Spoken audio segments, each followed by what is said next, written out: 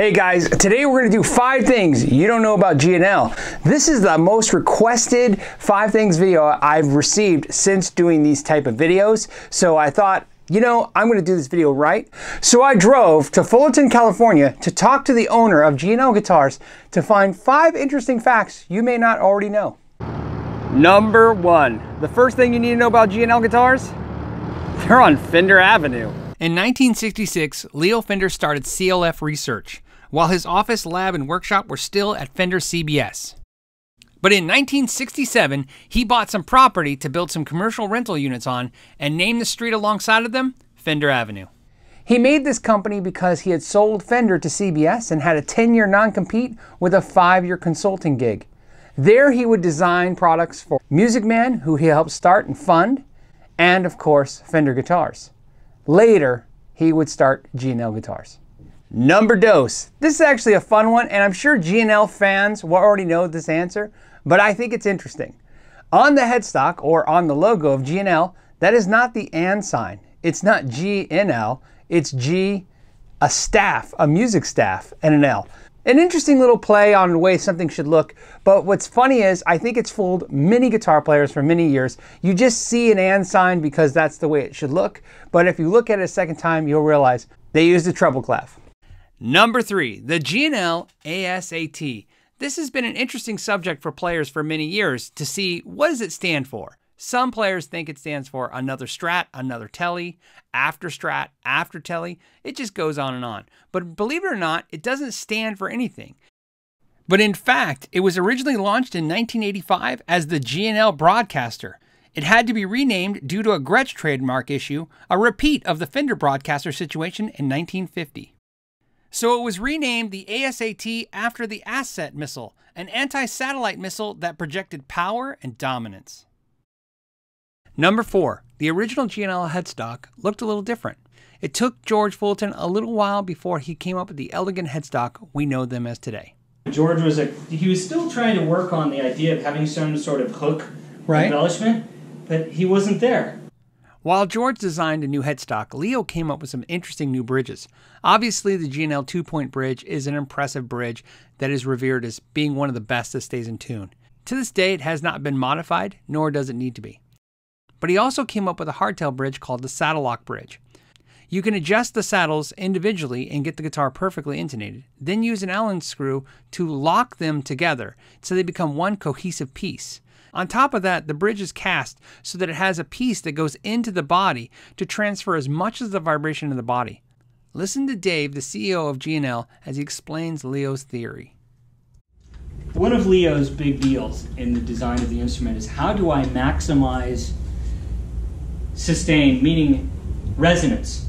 I want this thing to be as resonant as possible. You know, you pluck it, it goes, it's alive, it lasts as long, right? So a big part of that is how do I capture the string energy over here on the bridge? How am I going to get this from here into the body? Well, how about we'll just take a big bridge plate, we will cast it so we can have a foot part that goes into the body. Right. So now all I have to do is I'm going to put my saddles on. I'm going to have border around the saddles such that I can have the little set screw, squish them together. So now it's all, once you set your intonation and your height, it's like you just lock that thing down. Now it is one mass.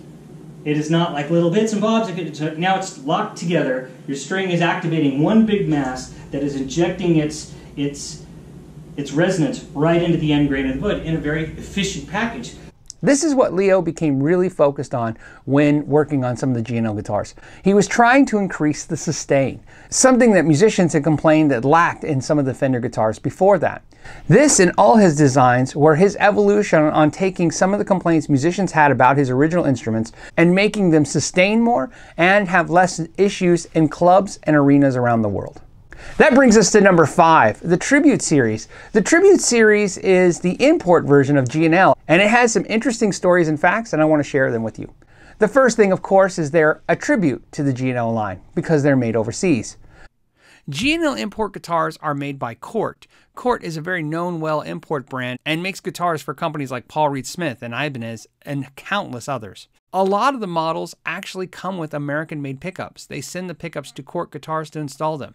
To keep costs down, they don't use the same hardware, but they actually use replicas of the hardware and the same design. So you're not getting a subpar bridge or a subpar piece of equipment. You're getting something that is a tribute to the American series.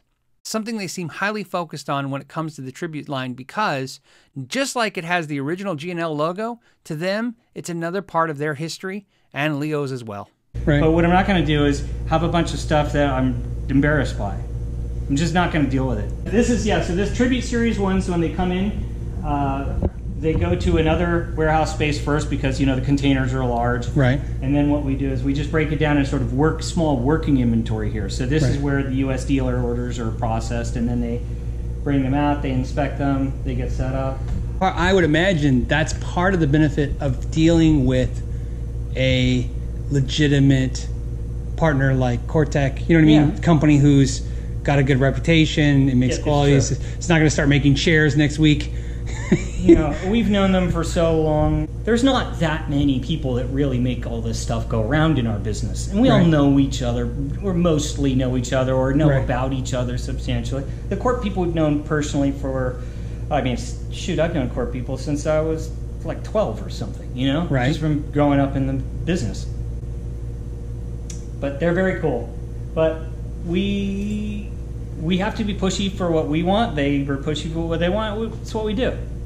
So not only did they make sure they got it right by using American pickups in the guitars and using the original designs of the bridges on those guitars so that they'll feel and play like the American counterparts, they've used Cortec all these years. Even though some players are familiar with originally G&Ls being made in Korea and now made in Indonesia, that is only because Cortec had moved locations. G&Ls never stopped using the original supplier.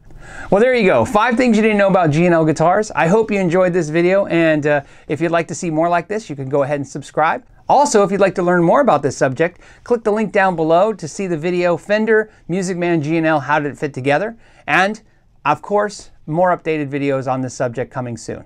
As always, guys, I want to thank you so much for your time. And until next time, know your gear.